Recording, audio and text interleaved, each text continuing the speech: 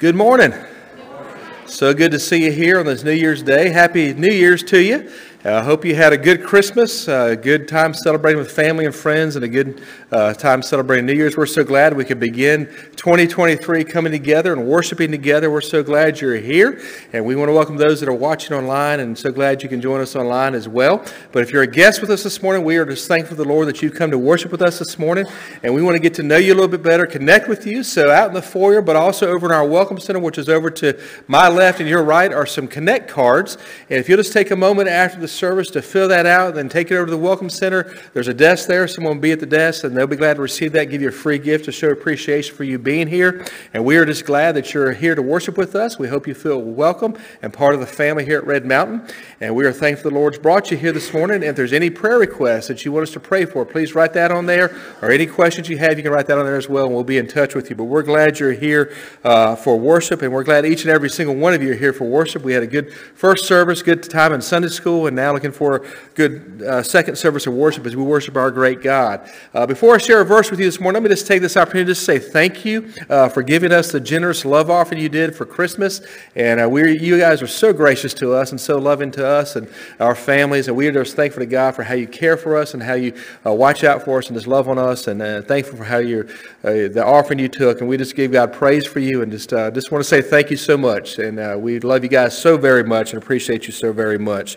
Let me share a passage of Scripture with you as we begin a new year. Just something to be thinking about as we begin this new year.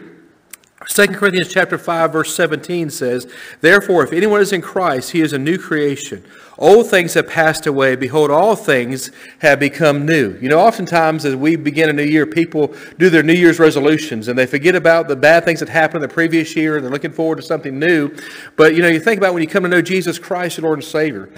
Paul says there that the old things have passed away. Behold, all things have become new. We are new creations. You know, when we come to know Jesus Christ as our Savior, we are made new. The bondage of sin has been broken in our life, and God has blessed us with salvation and a relationship with Him. And so as we live into 2023, just remember, you know, we are no longer bound to sin if you know Jesus Christ as Lord and Savior. He has made us new. We are new creations in Him, and we're so thankful to God that we can live that way. And that's the God that we've come to worship this morning, the Lord Jesus Christ, who has made all that possible, and we are thankful to Him. So let's pray together as we begin this morning. Gracious Father, we just give you praise for how you love us and how you care for us, Lord. And Father, I thank you for each person that is here and each person that is joining us online. And we just pray that you're honored and glorified this morning, because this is all about you. Jesus, we thank you for how you have died for our sins and paid the penalty for our sins. And we place our faith and trust in you. We have forgiveness and have everlasting life. As it says there in 2 Corinthians 5, that we are made a new creation. The old things have passed away. Behold, all things have become new. As we enter this new year, may we be reminded of that we are a new creation in Christ. We don't have to live the old sinful way anymore. We can live the way that you've called us to live. And we are thankful that you give us the Holy Spirit to help us. You give us your holy word to guide us. And we are thankful for what you've done in our life. And I pray as we come together and worship you this morning, that you will be honored and glorified. And we ask this in Jesus' name. Amen. Good morning. Glad to see everybody out. Let us stand as we sing "Joy to the World."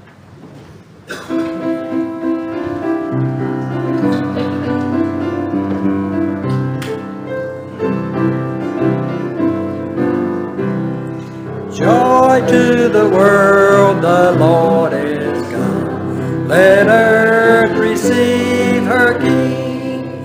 Let every heart prepare Him room. And heaven and nature sing, and heaven and nature sing. Heaven, heaven, nature sing. Joy to the earth, the Savior reigns.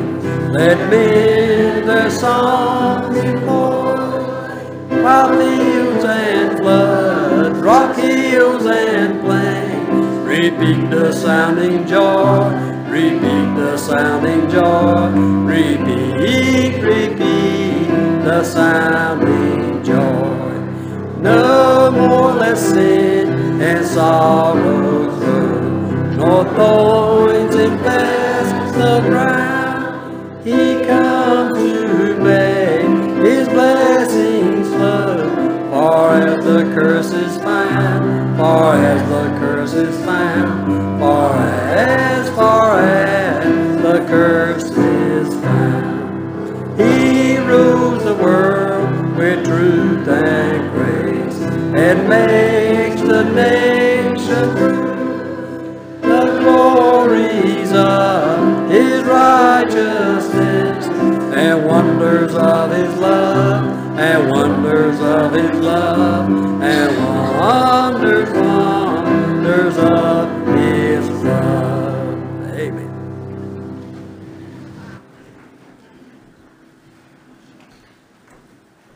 Well, good morning.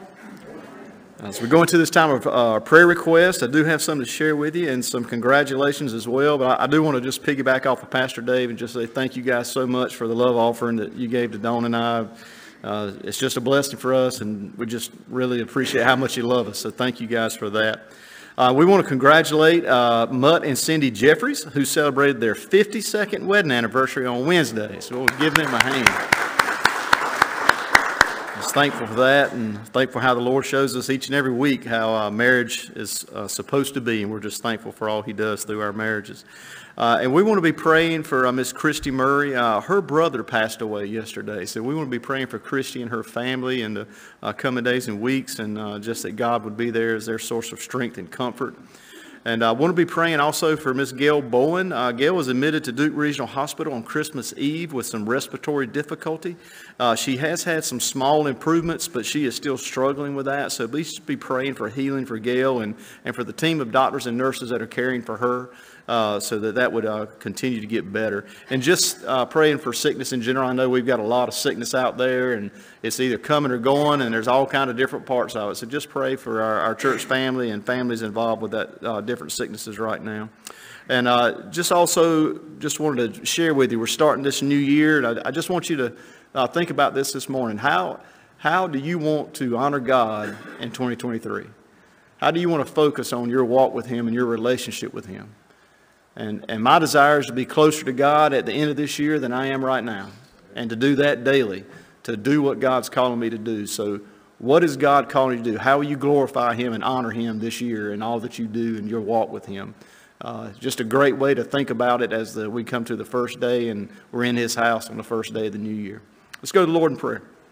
God, thank you for today. Thank you for bringing us together, Lord, and thank you for giving us opportunities to serve you, to love you, Lord, like you love us, to glorify you, God. And we pray as we go through this time of service, a message you laid on Pastor Dave's heart, Lord, that it's something that we take this week and we use, God, in a manner that would glorify you, that we could reach others not only today or this week, but this year, Lord, that we reach others with your love, that you give us opportunities and we take them. We're bold to use them, Lord, because we know that's the goal for us, God, is to serve you and glorify you and honor you.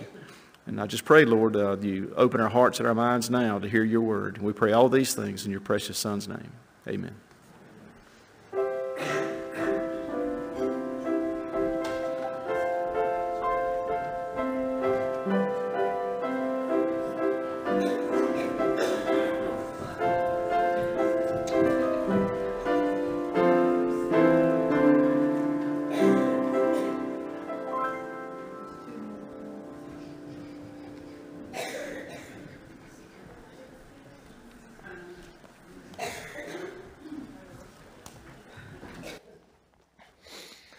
Isn't it encouraging to see our children excited to go to children's church?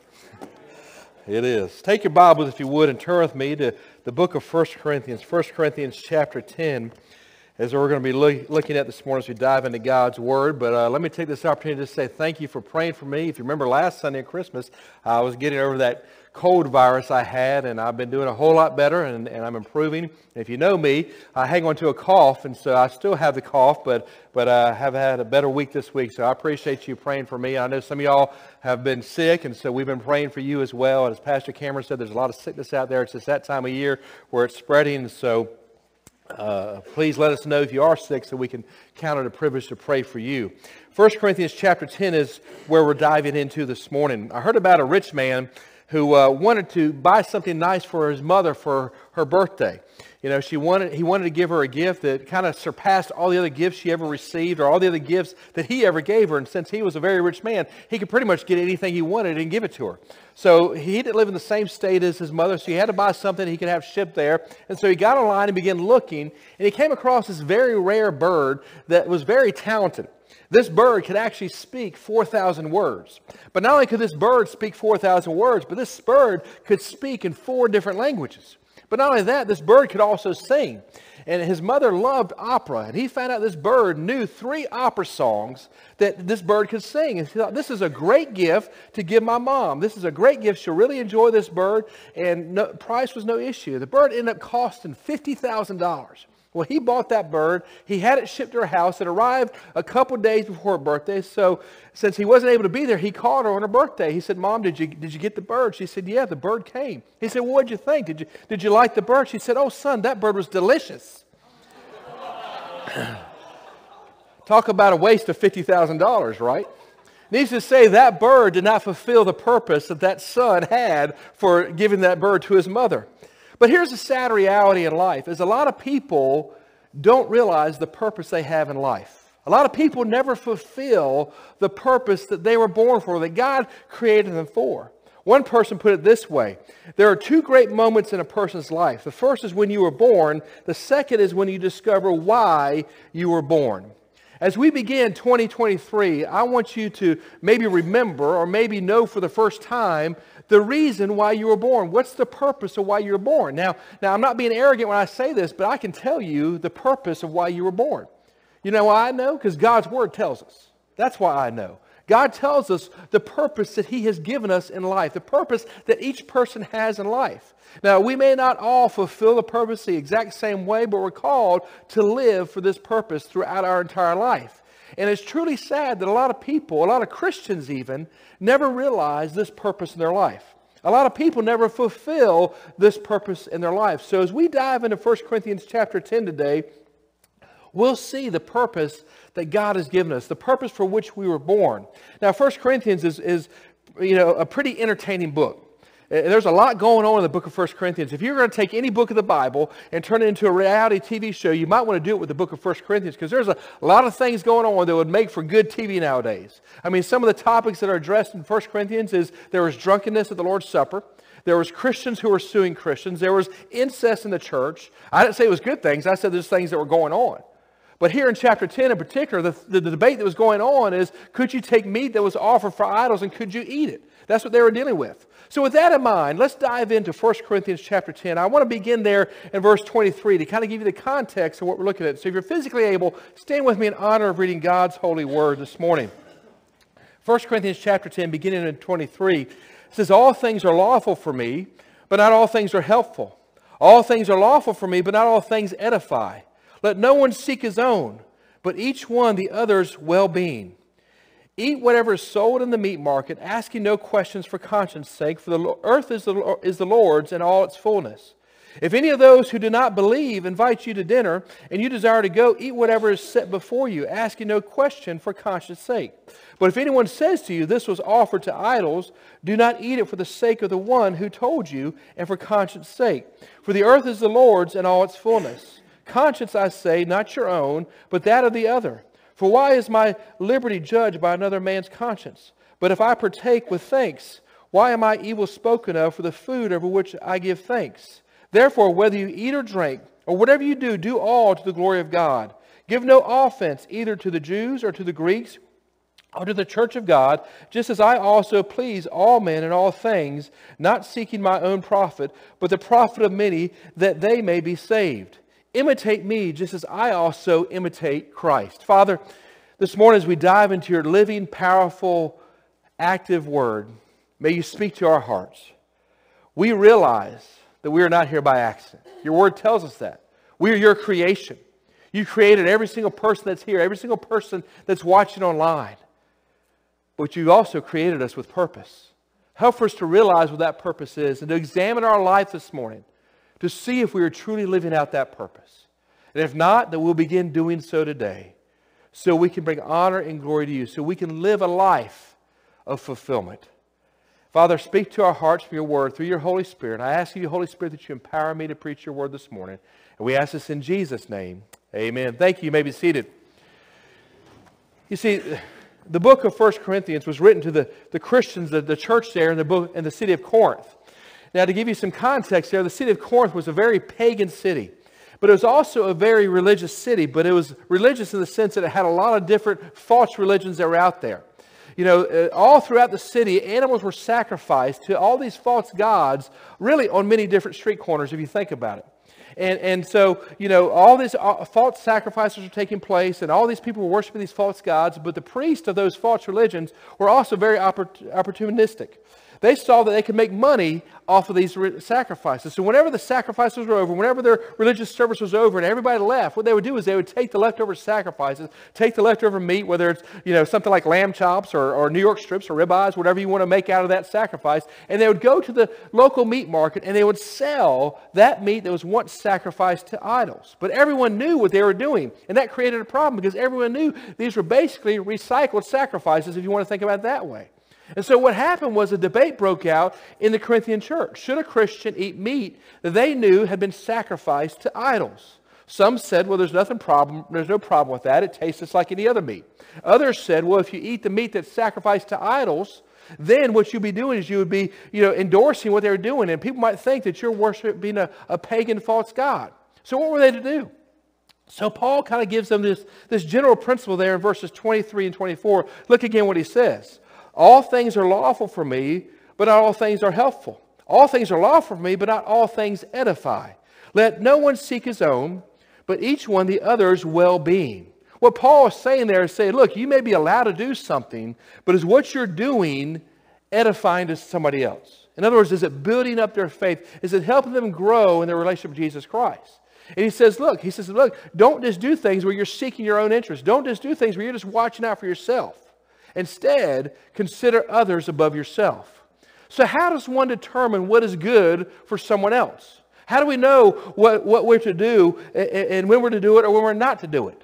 Well, that leads Paul to make a very powerful statement there. And really, in one sentence, it gives us the purpose for which we were born, the purpose for which we were created. This is a purpose not just for the individual. This is the purpose for the church. This is the purpose for everything we do. Look what he says there again in verse 31. Therefore, whether you eat or drink, or whatever you do, do all to the glory of God. That is our purpose in life. That is why we were created, that everything we do, we're to do all to the glory of God. So, how do we live in 2023? How are we going to live our lives day in and day out? Are we going to live our lives for ourselves? Are we going to live our lives where it's just our needs met and we're only watching about ourselves? Or are we going to live in such a way that God is glorified in everything we do? That's how we can live with purpose in 2023. So Paul gives us some action steps to help us live with purpose in 2023. And the first one you see there is that we need to strive to live for God's glory. If we want to live with purpose in 2023, then in everything we need to do, we need to strive to live for God's glory. Now, Paul is dealing with a situation where someone wants to do the right thing here in 1 Corinthians chapter 10, but sometimes they may not be sure what that right thing is to do. And so here's a basic simple principle that Paul gives them. He says you're free to do as a believer what you can, but you're not always free to do what you want to do because it may basically affect someone else. You should always seek the good of others above yourself. What does that mean practically when it comes down to dealing with meat sacrificed to idols? Well, he says this on one hand in verses 25 and 26. He says, eat whatever is sold in the meat market, asking no questions for conscience sake, for the earth is the Lord's and all its fullness. But then on the other hand, he says this in verse 28. But if anyone says to you, this is offered to idols, do not eat it for the sake of the one who told you and for conscience. So sometimes you should do it, and sometimes you shouldn't, is what Paul's saying there. But how do you know the difference? How do you know when you should do it? How do you know when you shouldn't do it? And that's what we have to decide is what is the right time to do it, what's the not right time to do it, what's good for others, what's not good for others. And that's where Paul gives us this principle. And if you know me, this is my life verse. This is our purpose for which we live. 24/7, we should be living this sort of way. Look again at verse 31. Therefore, whether you eat or drink, whatever you do, do all to the glory of God. In everything we do, We're to do it for the glory of God. We need to strive to live for God's glory. So with the situation that he's dealing with, the meat offered to idols, false idols, he says, what you decide how to deal with that, you do it for God's glory. Does it glorify God? And we glorify God by how we treat others as well. You think about the greatest commandment that Jesus was asked about. That, this lawyer came trying to trick Jesus up, and they said, Jesus, what is the greatest commandment? And Jesus says, love the Lord your God with all your mind, soul, and strength. But he didn't leave it there, did he? He also said, the second is like it, love your neighbor as yourself. So we're to love God, and we're to love others, is what it comes down to. And think about this. If we're striving to live for God's glory, you know what we're going to be doing? We're going to be living in such a way where we love God first and we love others. See, the problem is that we live in a society where we love ourselves first. We live in a society where the society teaches us that it's all about me. Have you ever met someone where they think the world revolves around them, that you're here to serve their purposes? That's not how we're called to live as Christians. We're called to live in such a way that God is glorified. That means we love God and we love others. Now, what's it mean to live for the glory of God? That word glory there means something that is worthy of complete praise and honor. It refers to the greatness of God. It refers to how good God is, how awesome God is, that He alone is worthy of this praise, that He alone is worthy of this honor. Now, we need to keep a couple things in mind as we think about living and striving to live for the glory of God. First off, God doesn't just deserve our glory, but God is glory. He's the one who is all glorious. He's the only being in all the universe who radiates glory. He's the only one that does that. Now, some people may think they're all glorious and they're the greatest thing ever. They're wrong. Only God is the one who's glorious. In one sense, He doesn't need us to give Him glory because He already is glorious. But if we don't praise God, if we don't exalt God, if we don't give Him the glory He is deserving of, you know what? He is still glorious. He is still good. He is still phenomenal. He's still awesome when you think about it. But we are called to live in such a way where we give Him glory. We're to recognize His glory. You say, well, why is that? Because He deserves it. This simply because of who He is as Almighty God. Stop and think about what God has done for each and every single one of us. How God has blessed each and every single one of us. God created you. You're not here by accident. Now, some people, you've heard me say this before, some people will tell you, some parents will even tell their kids that they're an accident. Friend, nobody's an accident. You're here because God chose to create you. You're a creation of God.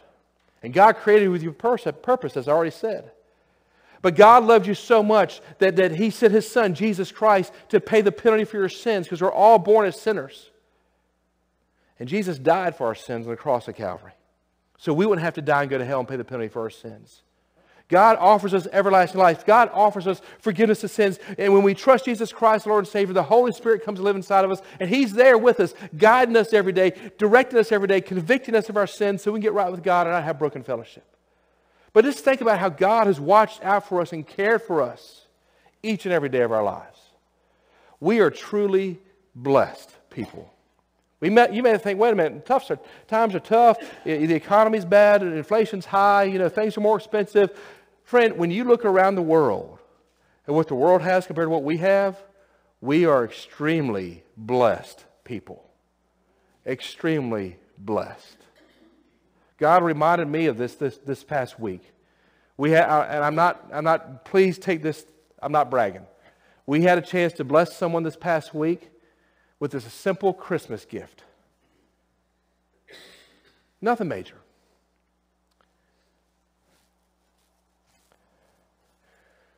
And they simply said this: that's the best Christmas they've had in years. Just some simple stuff. And God said, Dave, see how blessed you are? Friend, God is so good to us. He is deserving of our glory. He is deserving that we live a life in such a way that we seek to give Him praise and we seek to bring honor and glory to His name. But understand this, if we don't take away from His glory either. Our major purpose in life is that the way that we think, we should glorify God. The thoughts that we have that no one else knows about, we should glorify God.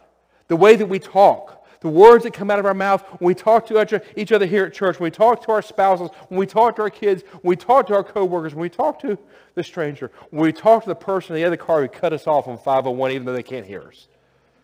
We should glorify God. The things we do in public and in private, we should glorify God. Everything we do should exalt His glory, should give Him praise, should give Him honor because He deserves it. Another reason behind us always striving to live for the glory of God is we need to remember that it's not about us. I've already touched on this a little bit. Life is not about us. It's not about you. It's not about me. It's about God. So why do we do what we do? Are we doing it because we're seeking to glorify God? Are we seeking to do what we do for who we're doing it for? We're doing it for God? It's not about us. Have you ever noticed this? If you ever take a picture with a group of people and they give you a copy of that picture, whether they email it to you or text it or give you a hard copy, what's the first thing you look at? You look at yourself, exactly. Because you're going to determine whether that picture is good or bad by how you look, right? There could be 100 people in that picture, and you focus in on yourself, that's a bad picture, I don't look good. And you haven't looked at the 99 around you. We're programmed that way because we're born with a sinful nature. We're born with a selfish nature. But friend, when we come to know Jesus Christ, Lord and Savior, God gives us a new nature. As I read at the beginning of the service, we are a new creation, and we don't have to live that way. See, we have to strive to make a decision to live for God's glory, not to live for our own glory. It's not about us. It's not about whether we succeed or fail. It's not about whether we have good days or bad days. It's not about whether we're rich or whether we're poor. It's not about whether we're healthy or whether we're sick or even if we live or die. It is all about God and giving glory to God. It's all about glorifying God in everything we do and everything that's going on in our life and everything that we deal with in life. We should live in such a way where God is glorified. See, God's question is why? Why do we do something? Our question may be what? How we do something, the method of what we do. But God wants to know the motive behind we do something because that determines whether we're glorifying God or not. Think about it this way. If you give your tithes and offerings to the church, God's concerned about why you give it.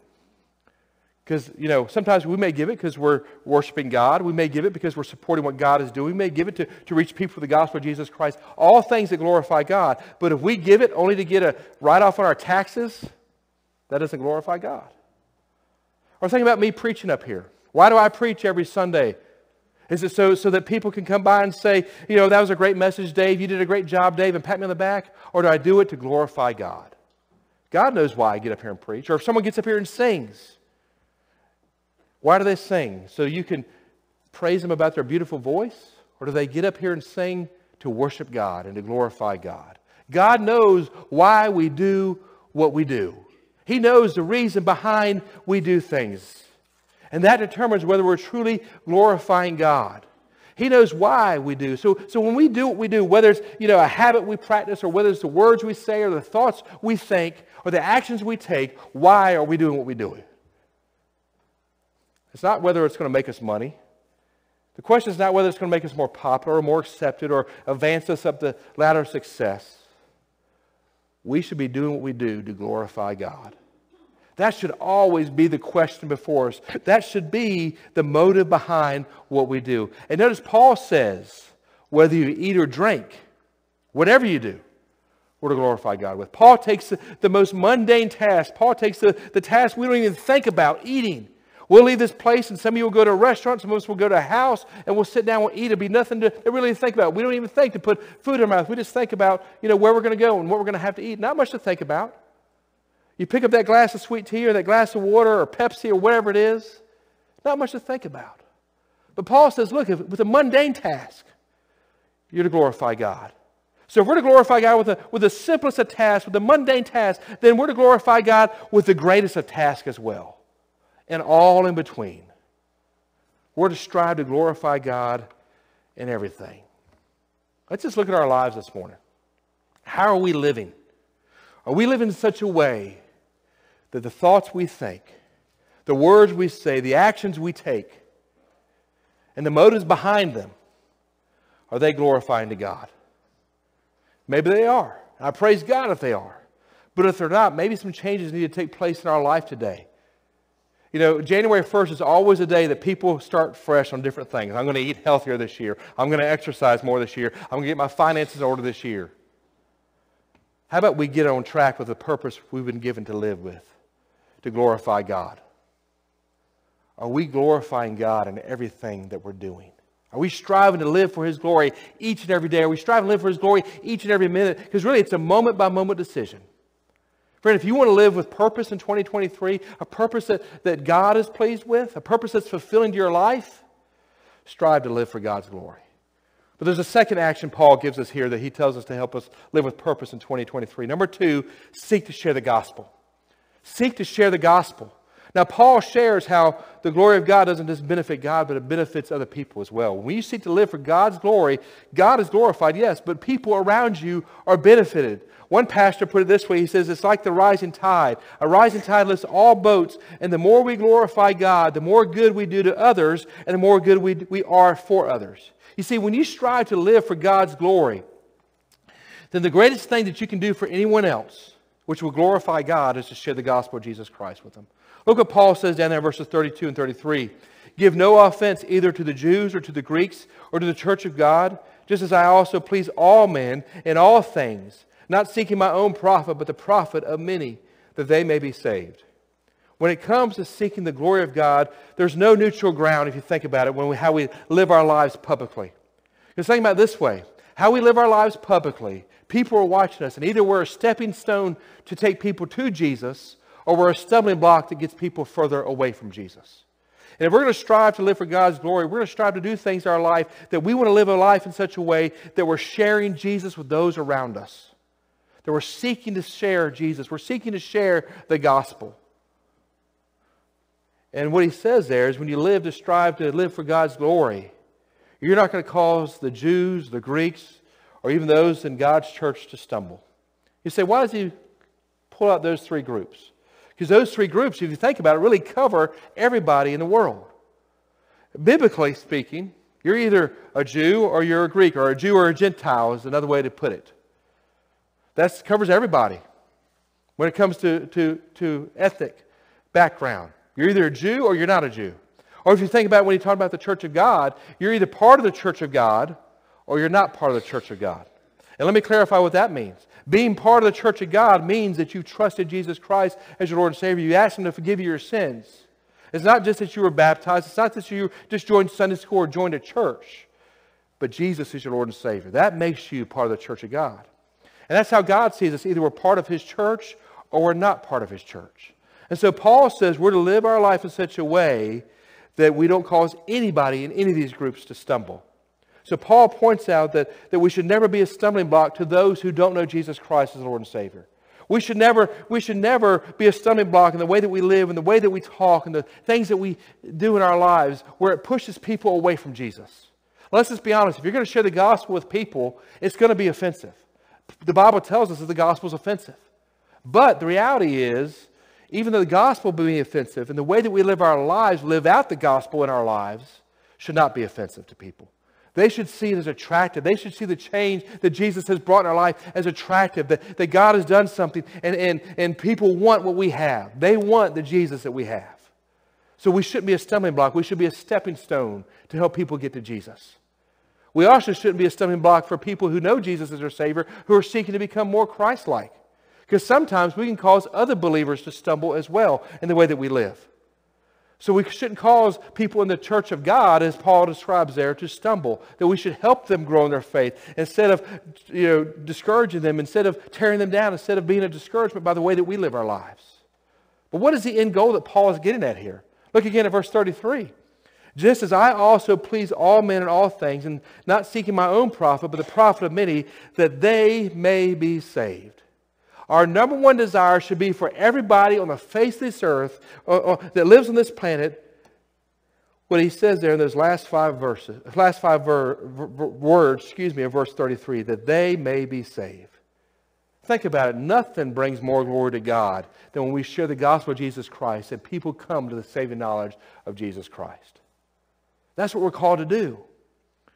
God has called us to do that, and that glorifies God. When we share the gospel and people respond to what God is offering. Because we know that all of us are born in the same boat. We are born, I said this earlier, we are born with a sinful nature. It goes back to the Garden of Eden when Adam and Eve were living in perfection. There was no sin in the world. And what happened? They were tempted. And they chose to sin. They chose to disobey God's word. And because they sinned, the Bible tells us their sinful nature was passed down to us. Adam sinned, and because Adam sinned, his sinful nature was passed down to every single one of us. So we are born as sinners. And because of that sin in our life, we can't have forgiveness of sin of ourselves. We can't earn it. We can't do anything to forgive our own sin. We can't have a relationship with God because God is holy. He can have nothing to do with sin. We can't go to heaven when we die because that's where God is, and God is holy. Again, He can have nothing to do with sin. We can't have a relationship with God here on this earth because God is holy. So what's the solution? Jesus is the solution. That Jesus, God's Son, came in this world and He took our place on the cross of Calvary. He lived a sinless life and He went to that cross and He died and paid the punishment for our sins so we wouldn't have to. And He was buried, He rose again the third day, proving He's the Son of God. And He's offering to each and every single person forgiveness of sin. He's offering to each and every single person everlasting life so when they do die, they can go to heaven and be with God for all eternity. But we must receive it. Just like you received that Christmas gift from your loved one. It wasn't your gift until you received it and opened it. Have you received the gift that Jesus is offering? Have you ever come to the point in your life that you've asked forgiveness of your sins? You believe in who Jesus is, that God's Son that came and died for you, paid your penalty, and now He wants to be your Savior. He wants to be your Lord. Have you asked Him to come into your life, to be your Savior, be your Lord, that you've trusted Him with your life? Why not do that today? That's what the gospel is. That's what we're called to be sharing. Think about it this way. In the grand story of life, we're just minor characters. Now, some people think they're the star of the story. None of us are the star of the story. Jesus is the star of the story. Because it's not about us, it's about Him. And our part in the grand story of life is that we make sure His story is told. We make sure His story is shared. That we strive to glorify God. And one way we do that is we seek to share the gospel with people around us. People in our family, people in our neighborhood, people at work, people at school, people wherever. Let me just ask you. Look at your own life. Do you seek to share the gospel on a regular basis with those around you? Do you desire to share the gospel with people in your life that you're not sure if they know Jesus Christ, Lord and Savior? Friend, that will give you purpose in 2023. If you want to live with purpose, look for the opportunities to share the gospel. And there's one more action step that Paul tells us here. Number 3, if we want to live with purpose in 2023, we need a desire to live as a godly example. That's the third thing he tells us, to desire to live as a godly example. Now, even though there's chapter divisions here, and chapter 10 ends and we go to chapter 11, in the original text there was no chapter divisions there. So chapter 11 verse 1 really follows well with the end of chapter 10. But look what he says here in chapter 11 verse 1. It's a very powerful statement. Imitate me just as I also imitate Christ. I mean, that's an incredible statement to make, isn't it? Paul was so committed to living for God's glory. Paul was so committed to sharing the gospel with those around him. Paul was so committed his life to living for God that he said, look, follow me in the way that I live because I strive to follow the way that Christ lived. He said, I could be an example. Can that be said of us? That we live a godly example that people can look at our life and say, hey, I look at that person, I see Jesus in them, so I'm going to try to live how they live. Paul said, I live like Christ lived, therefore you can imitate me. But how did Christ live? Now, I don't have the time to get into his 33 years here this morning, but let me just share a few scriptures with you of how Christ lived. Mark chapter 10, verse 45, Jesus says, for even the Son of Man did not come to be served, but to serve and to give his life a ransom for many. Jesus came to serve us.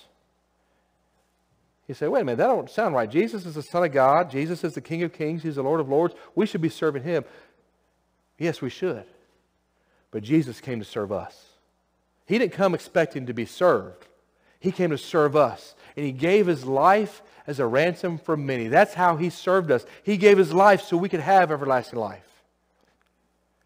Look at the life of the Apostle Paul. Paul strived to serve others. He went through so much. He went through so much persecution. He went through so much heartache. He went through so much suffering to serve other people, to share the gospel with other people. Are we serving others? Are we faithfully serving like Jesus served? In John chapter 12, excuse me, in John chapter 12, verse 46, Jesus said this, I have come as a light into the world, that whoever believes in me should not abide in darkness. Jesus came to bring people out of the darkness into the light. He came to be the light of the world.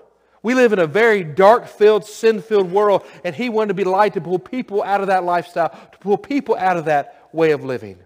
You look at the life of the Apostle Paul, he was a light in a very dark-filled world. Friend, we live in a very dark-filled world, don't we? A very sin-filled world. God has called us to be salt and light. We're called to be light, to shine the way of light so people can come out of the darkness and come into the light. Are we living that way? In Luke chapter 19, verse 10, Jesus said this, "For the Son of Man has come to seek and to save that which was lost." Think about this.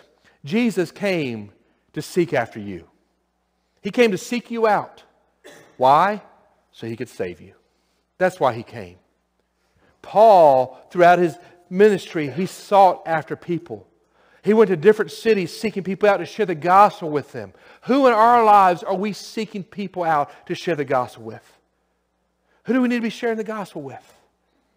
And then listen to what Jesus said towards the end of His life. He said this in John chapter 12, verses 27 and 28. But for this purpose I came to this hour. Father, glorify your name. Jesus came to glorify God the Father. He came to be obedient to the Father's plan, the Father's will. He wanted to bring honor and glory to God by the way He lived and by the way He died. Think about the Apostle Paul. Paul strived to live to glorify God with the way that he lived and with the way that he died. Are we striving to glorify God in every area of our life? What was said about Paul's life, can it be said about our life? Here's a very penetrating question to think about. Are you living for Christ in such a way that you are constantly striving to live for God's glory? That you're constantly seeking to share the gospel with people around you? That you're living as a godly example, that your life pushes people towards Jesus instead of pushes people away from Jesus? That if someone was to come after you and start living the way that you're living, that you'd be okay with that? Because you're living like Christ lived. Friend, that's how we're called to live. There was a man in the 19th century, he was a political figure, he was a diplomat, his name was Charles Francis Adams. And he kept a daily diary, and he made an entry every day. And one day he made this entry: "Went fishing with my son today, a day wasted." Well, his son also kept a daily diary. His name was Brooke Adams. And on that same day that his father made that entry, here's what Brooke Adams wrote: "Went fishing with my father, the most wonderful day of my life." You see, the father thought he was wasting his time by fishing with his son, that he could have been doing something better. But the son saw it as an investment of time. You see, the only way that we can tell the difference if we're wasting our life or if we're investing our life in others is to know what our ultimate purpose is. Our ultimate purpose has been made clear in Scripture. We are called to glorify God in everything we do. Paul has shared with us the purpose of life. We're called to live with purpose. We're called to live in such a way that God is glorified. How are you going to live in 2023? We're only one day into it. We're not even 12 hours into the day yet. January 1st, 2023. You can make all the New Year's resolutions you want to make. You know, you're going to exercise, you're going to lose weight, you're going to eat healthier, you're going to get your financial business in order, whatever it is. But what kind of eternal impact will those things make? Not saying those things aren't important, because we should take care of our bodies. We should, take care of our finances. We should be good stewards of the money God's given us. But that's not our ultimate purpose. Our ultimate purpose is to live for God's glory. Will you live with purpose in 2023? Maybe there's some changes that need to take place in your life for that to happen. And I encourage you to pray with God this morning and make those changes. Maybe in order to do that, you need to place your faith and trust in Jesus Christ. In just a moment, we're going to stand, we're going to sing. I'm going to be down here at the front, and I'll be glad to talk with you more about that. If you want to come down while we're singing, I'll be glad to pray with you. I'll be glad to show you in the Scripture what the Scripture says about that. But maybe that's where you need to start, is you need to ask forgiveness of your sins and place your faith and trust in Jesus Christ, the Lord and Savior. But my desire for myself and my desire for you is that we just don't waste another year, that we live with purpose, God's purpose for our life. Father, we thank you for another year that you've given us to live for you. We thank you for how you've taken care of us in 2022, how you've blessed us tremendously. But now you've called us to another year. As we enter this year, just a few hours into it, we really need to examine of how we're going to live. So we don't waste our time, so we don't waste our life. You've called us to live with purpose. And I pray we desire to do that. Now for some, that may mean changes that need to take place, and I pray they'll make those changes this morning. For others, they're already doing that, and I praise God they're living for your glory. But Lord, I pray that it's continue to seek your help and your strength to help them to live for your glory each and every day. Maybe for others, they need to start with step one. They need to ask forgiveness of their sins and place their faith and trust in you, Jesus. Ask you to save them and be their Savior and be their Lord so they can live for you. So I pray they'll do that today. So as we stand and sing in just a moment, Father, whatever it is you're called us to do, I pray you'll be honored and glorified by our obedience. We ask this in Jesus' name. Amen. Let's stand and sing. As we sing, you respond as the Holy Spirit is leading you this morning.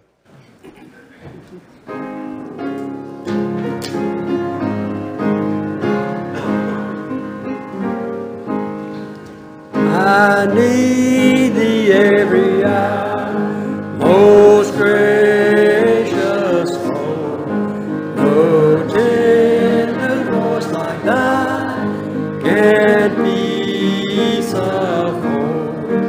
I need thee, oh, I need thee. Every hour I need thee. Oh, bless me now, my Savior. I come to thee. I need thee every hour. Stay thou nearby. Temptations lose their power when thou art nigh.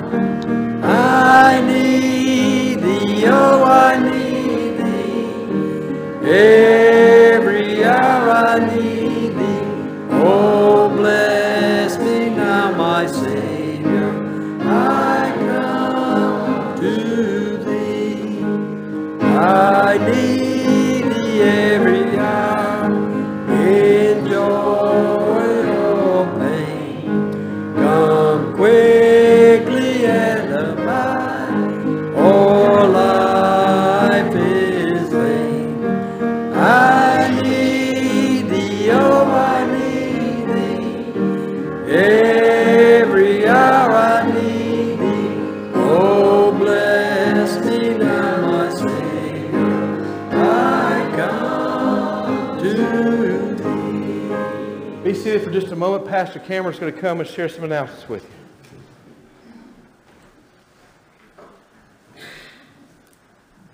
Well, again, if you're a guest, thank you for joining us this morning. We're always excited to just meet you and greet you, and we do want to get to know more about you. So please go over to our Welcome Center. As Pastor Dave said, they'll be waiting for you there. They do have a gift for you there. And a reminder, our women's Bible study group will not be meeting this month in January, but they will be starting back in February. So women, just make plans for February. And I'll start the new year off right with being involved in our missions. Come out on Wednesday night, January the 11th at 7 p.m. for missions night, so you can learn how to be involved in the mission efforts we're going to be having coming up this year. And on Sunday, January the 15th, our men are going to be leading both worship services for Baptist Men's Day. So men, we need you. We need your help singing in the choir and taking part in the worship services. So Wally Watson is going to be leading that up. So men, just prepare, and you can come sign up with Wally. And believe me, we need every man we can get. So don't be worried about how you sound. Just be worried about making a joyful noise to the Lord. Come on, we need to sing together. And our next Men of Iron Bible study is Monday, January the 16th at 7 p.m. So men, plan on joining us for an encouraging time of Bible study and fellowship as we continue 33, the series. And also for men, the Forged Men's Conference is going to be at Antioch Baptist Church this year. It's going to be on Friday, February the 3rd and Saturday the 4th. The cost for that is only $15, which includes a dinner on Friday and breakfast on Saturday. So man, make plans to join us for that uplifting time of worship and fellowship and Bible study. And you can sign up for that over in our Welcome Center if you plan to attend. There's a sign-up sheet for there. And just remember to check our Christmas card mailbox over there for any cards that might be left over that you may have. And a reminder also, as we've been talking about, we are continuing to collect for the Lottie Moon Christmas offering for international missions. And as always, every penny that is given for that will be go to spread the gospel around the world. And we do have specially marked envelopes at the offering boxes to give towards that offering. And our church goal this year is $3,300. Let's go to the Lord in prayer. God, thank you for this message this morning, Lord. Thank you for just loving us, Lord, and for giving us opportunities each and every day to show that love to others, Lord. Let us take hold of that this week. I know you're going to give us situations, God, where we can show your love and we can be helpful to others, Lord. We can serve and glorify you. So let us do that. Let us be bold, Lord, and that all those things that we do glorify and honor you. We pray all this in your precious Son's name. Amen.